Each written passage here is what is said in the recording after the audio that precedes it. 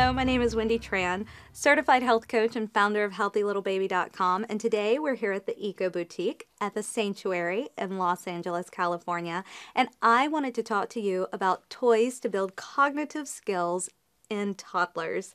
I have some wonderful toddler toys here.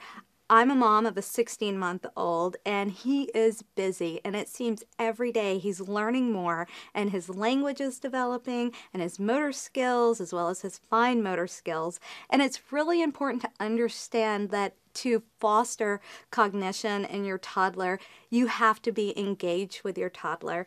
The easiest and quickest way to get them into a pattern of learning is to demonstrate how to use these fun toys, because as they see you use these fun toys to match shapes and colors, they're going to mimic that. And a lot of times if you leave them to play on their own after you've showed them how to use these wonderful little toys, you will notice that sometimes they just get it in the right hole because it was an accident, and they learn from that. Another great way to build cognition is to introduce music really early and have some musical toys around the house. And even if you can't afford really wonderful toys to have at home, do not fret, because music is a great way to build cognition as well.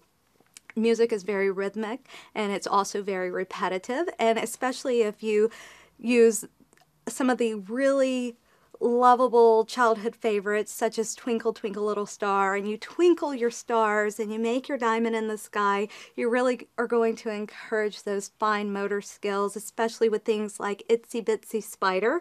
Really great way to encourage your child to learn and grow, even if you don't have toys, or even if you're just out and about. Sometimes in the grocery store, when my little one gets out of sort, we just start twinkling our stars and it settles him right down. So if you can, just keep a few things on hand for them to match shapes and colors and size.